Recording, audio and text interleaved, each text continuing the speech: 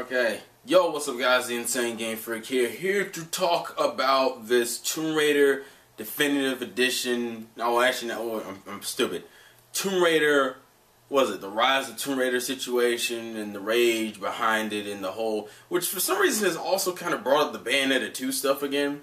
Not really brought it up like, oh, we're going to start complaining about it again, but people are relating this situation with Microsoft and Tomb Raider with Nintendo and Bayonetta, which a lot of people have already admitted is not the same thing, but I don't feel like people have realized it is not the same fucking thing.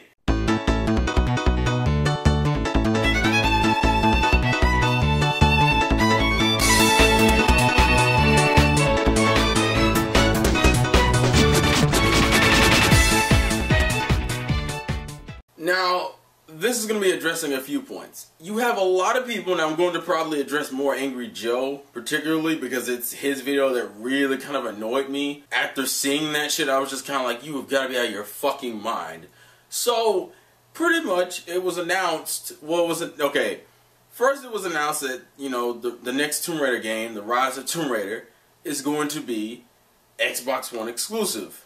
And then later, like today, it was announced that it's going to be a timed exclusive, and it's also coming to 360. And Joe originally made the video when we had just heard the news about it being Xbox One exclusive, and it turned into this whole Microsoft's taking the game away from the gamers who bought it on the PlayStation 3 and PlayStation 4, and well, technically they haven't bought it. Well, yeah, no, they bought it, yeah. PlayStation 4 and pretty much everybody else who aren't Microsoft gamers. Pretty much everyone else loses the ability of playing that game, at least for a while. Even when it comes out, you're going to lose the ability of playing that game for a while. And that's not fair. What I don't understand is that Microsoft's been doing that since the 360 era. I mean, there were a whole bunch of fucking... The ones that come to mind off the bat was like Mass Effect and Ninja Gaiden. And there's a fuck ton more I'm not really mentioning. But there were games on the 360 that had that same motherfucking problem. Where all they were doing is, they were either timed exclusives and you couldn't get them anywhere else. But no one bitched at Microsoft then, and but when I heard that shit, that's what pissed me off, because I was like, they're not even exclusives. Like, they're not going to stay exclusive, because almost none of those games stayed exclusive. I think like the majority of those games ended up on PS3 later anyway. And the irony of it all is on top of that, even if you take Tomb Raider into account, Tomb Raider sold more on Sony platforms than they did Microsoft platforms. So they threw a whole bunch of money at them. And I don't know why people were surprised at this move. Microsoft has been throwing money around for their fucking game consoles. I don't know too much about the Xbox era, but I know for the 360 era, they threw a fuck ton of money at developers. That's why when you got to the later years of the Xbox, all you were fucking getting were multiplats, because they weren't making their own games. They didn't have their own IPs, and they had lost all the exclusive third-party games they had at that point, because fucking Sony had all those fucking games. So you were just kind of sitting there going, oh man, what the fuck am I going to play? Oh, I guess I'll play the GTA 5, because it's not like there's any other fucking first-party Microsoft game coming out. But people are bitching about this whole situation, and you do understand the point of an exclusive, right? You understand the reason why we have exclusives is for the sake of giving you a reason to buy a specific console. And then what makes it, but you know what hurts this even more is now that we know it's a timed exclusive, it just kind of makes me go, what the fuck was the point of even making it exclusive in the first place? Like Microsoft, you did this shit during the 360 era, and that didn't really work out for you, and you're thinking, oh, well, it'll work the same way it did then. No, you had the head start of a year from 360, the PS3 fucking up, that also helped you out. And you guys were only still second place to the fucking Wii at that point. You can't do that. You have so much negative press and shit that there is no way you didn't think this was going to have some level of backlash to you. Granted, it's the whole logic of people are going to bitch about it, but people will still go buy the game. Either out of their fucking way. And what makes me mad at what the Angry Joe situation is, like, you got mad at this, but you were an Xbox 360 owner and you didn't even fucking complain about this when Sony wasn't getting all these third-party games. Because most of them were timed exclusives. Like, they were only on 360 for like a little while, and then like within months or maybe a few years, they got jumped to the PS3 anyway. Oh, but that's fucking okay. But it's not okay when it happens in the reverse situation where Microsoft gets the fucking exclusive. Now, what makes me mad specifically with Microsoft with the situation is, Microsoft, you don't have that many IPs. like IPs that are yours and no one can come over there and take that shit from you. And some of them you don't even use the ones you do have, namely the Rare IPs. See what I did there? Rare because it's the company, and Rare because we haven't seen a fucking game actually featuring most of these characters. It's the same kind of bullshit. I mean, you just now are making a Killer Instinct game. The fuck? Conker's pretty much DLC for Project Spark, and Banjo-Kazooie is dead. Let's just be honest here.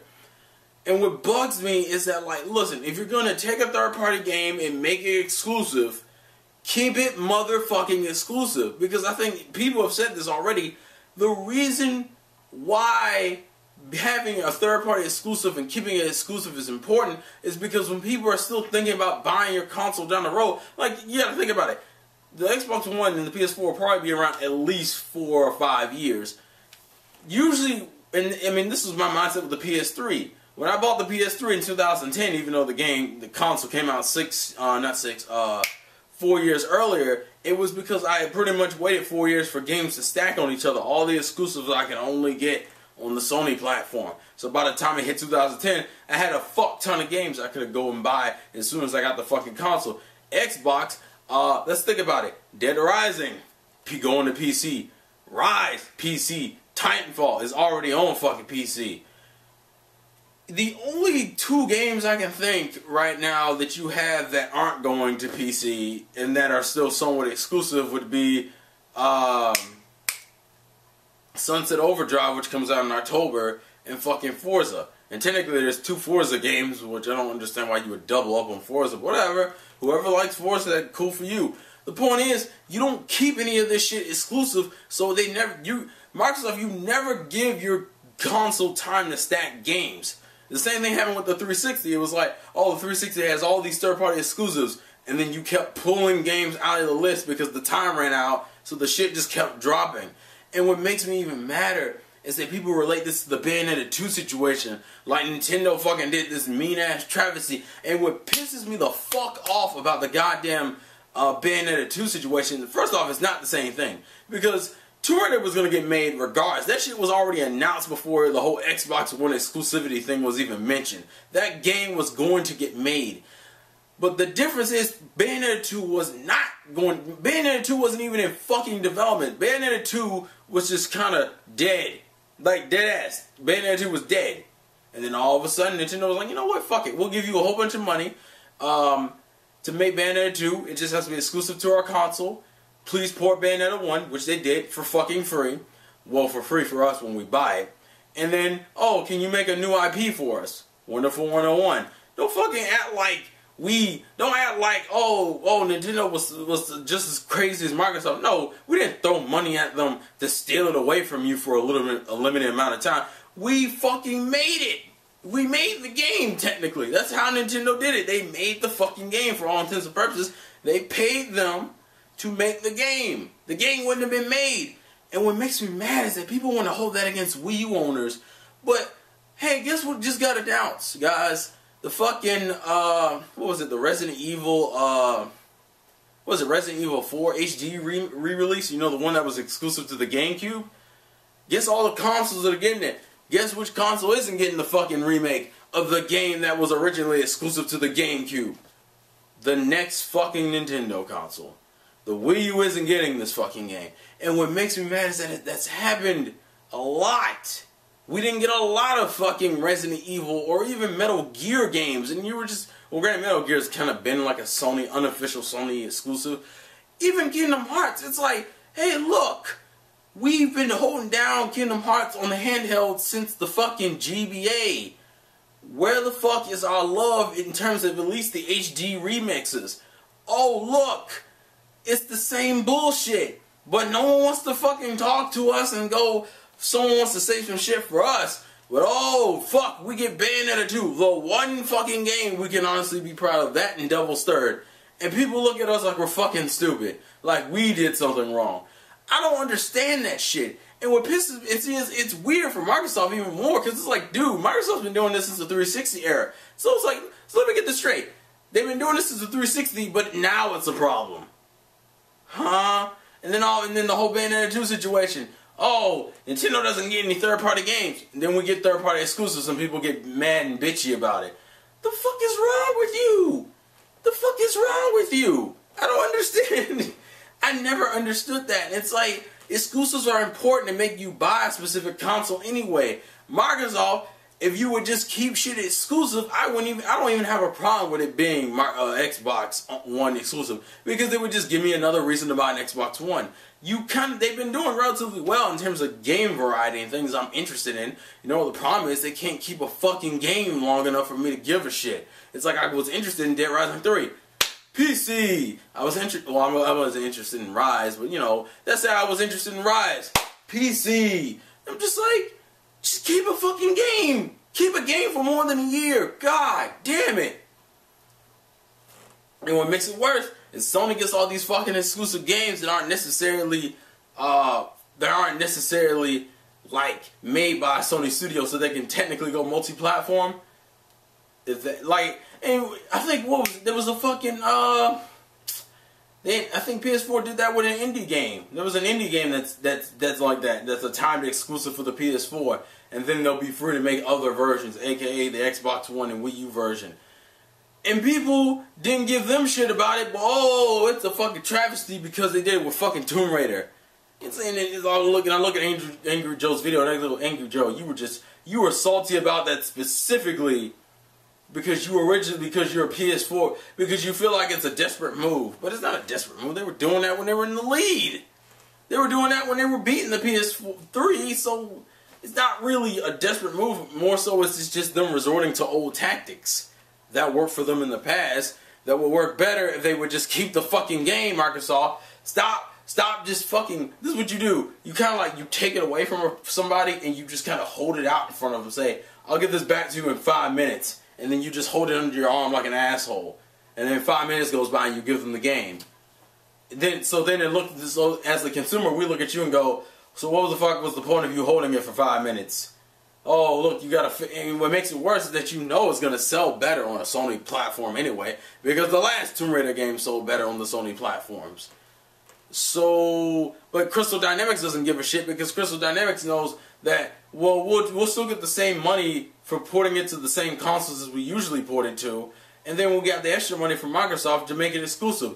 Because if anyone didn't realize, Tomb Raider was a loss for them, but it was, I guess, it had enough fan.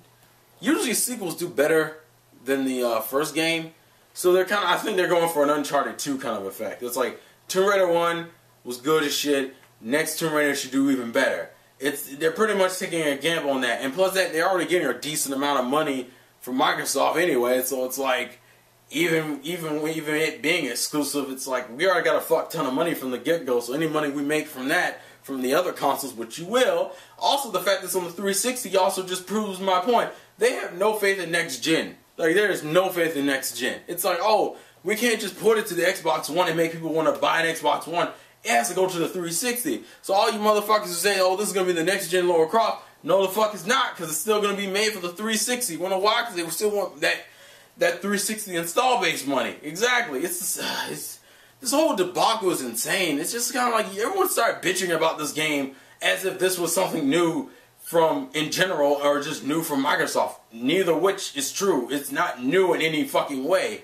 And then the Bayonetta 2 relation was fucking asinine, which is even more insulting than Wii U owners, because it's like we don't get that many fucking third-party games anyway. And the ones we do get, you start bitching about us having them as exclusives. You motherfuckers got Rayman from us. You got Deus Ex Human Revolution Director's Cut. You get as of right now, we don't even know we're probably not even getting the next Assassin's Creed game or the next Call of Duty game. And you motherfuckers will still come at us about, oh, but you guys get Bayonetta 2. Oh, but Bayonetta 2 isn't a system seller. What the fuck are you complaining about? I don't get that shit. I don't get it at all. And it's asinine. It's like, you complain about something Microsoft's been doing now, even though they've been doing it for at least a full generation before this, and you act like it's a new fucking concept to you, like you've never seen them do this before. The fucking stupidity amazes me, man. Microsoft, hold on to a fucking exclusive, please. Give me a reason to buy. You keep as I said before, you keep taking shit away, that would make me... It's like you give me reasons to buy your console and then you take them away. Oh, look, it's coming to PC. Hey, look, it's coming to PC. Hey, look, it's coming to PC. Should I buy an Xbox One? No, everything that I want on the bitch is on PC, so fuck it. Microsoft, keep exclusives in the future, because you apparently haven't learned yet. Keep your fucking exclusives. Fans, shut the fuck up. It's not even that big of a deal. This isn't anything new. If you're gonna, why didn't you bitch about it before? If you're bitching about it now, it's the same practice they've been doing before. It's a timed exclusive, so it's not like you're not gonna get it eventually. And Bayonetta 2 whiners, are you fucking kidding me? The one of the few games we do get, and we actually are keeping it exclusive, and you act like Nintendo's the golden child, like we fucking stole everything you fucking loved, when you guys weren't even supporting your game enough to get a sequel from it. So, yeah. What does that say about you? Just saying. I own Bayonetta for the PS3. Just saying. Is it not fair in terms of the whole, you know, not everyone gets to play it? Yeah, but at the same time, the game wouldn't be made in the first place, so it wouldn't have mattered. Think about it that way. At least you have the opportunity to play it. Before, you weren't going to get to play it, period. So, think about it that way. Anyways, that's just my thoughts. Please tell me yours in the comment section below. I'm also trying to look at the camera more. I realize I don't do that often enough. So hopefully I was a lot more consistent. Anyways, this has been the Insane Game Freak. Life's a game, play to win. And I'll catch you guys later. Peace off.